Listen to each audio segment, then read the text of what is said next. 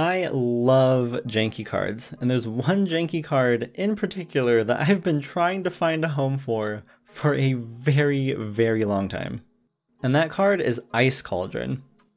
Ice Cauldron is pretty infamous for being extremely confusing and also completely useless.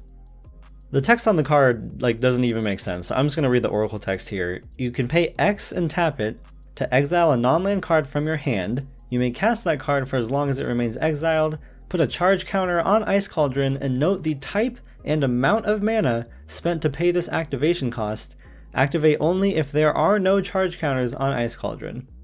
And then the next ability says you can tap it and remove a charge counter from Ice Cauldron. To add Ice Cauldron's last noted type and amount of mana, spend this mana only to cast the last card exiled with Ice Cauldron.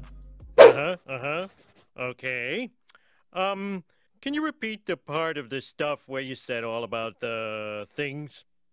The things? Right, this card is very dumb, but basically what you can do is you can pay mana and tap this card to exile a card and save it for later, and then you can tap this again later to get that mana back, and then if you wanted to pay even more mana to pay a bunch of mana for a spell at the same time? Like I said, this card's really dumb, but it works perfectly with one of the new commanders from Commander Legends 2, Vol Candlekeep Researcher.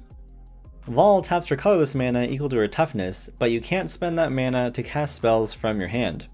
Well, thanks to Ice Cauldron, you can tap it to just exile a card from your hand and then play it from exile with Vol.